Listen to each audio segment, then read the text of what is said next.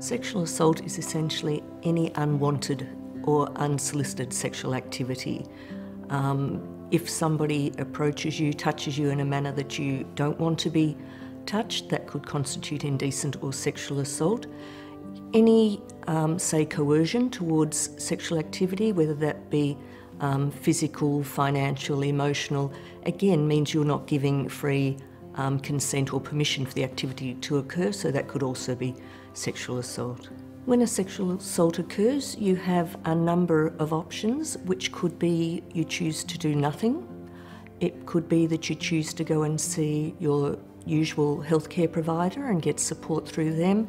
You could choose to go to the police. If you chose to go down the path of having police involvement and forensic specimen collection, they could help facilitate that and possibly support you through that, but would always offer linkages and referrals to counselling and psychological support, which is crisis management, but also in an ongoing manner to help support you through whatever path you choose. In terms of disclosure, I had to be ready to talk about it. The perpetrator was known to my family and friends. It was hard for a long time. I didn't say anything to anybody. In some ways it was harder to talk to the police because I always had this vision of that they weren't going to be helpful, they weren't going to be believing, they wouldn't have time to deal with me.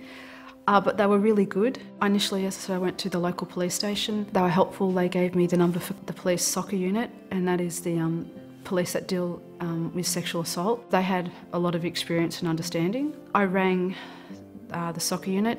I spoke to a lovely lady. I could make the statement and nothing could go further if that's what I wanted.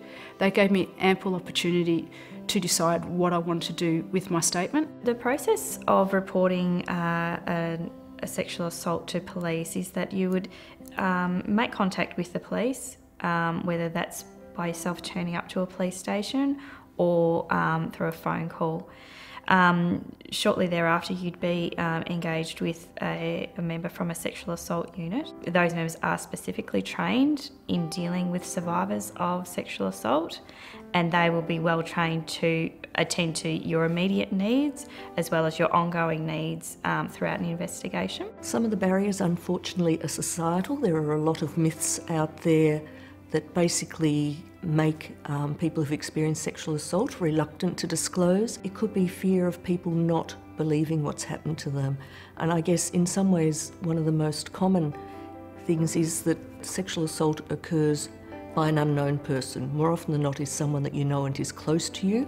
So there are often concerns around safety if you're going to be doing those sorts of disclosures. So people usually really consider it for a long time before they actually make that disclosure. As a survivor, your right is to feel safe in the community. When you go home, when you go to work, when you go out at night, it's your right to feel safe.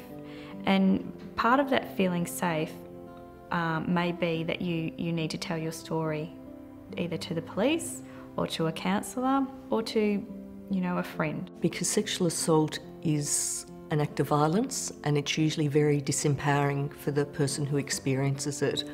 So for them, I feel it's important as a healing part for them to be given back control and to drive what happens for them from here on in.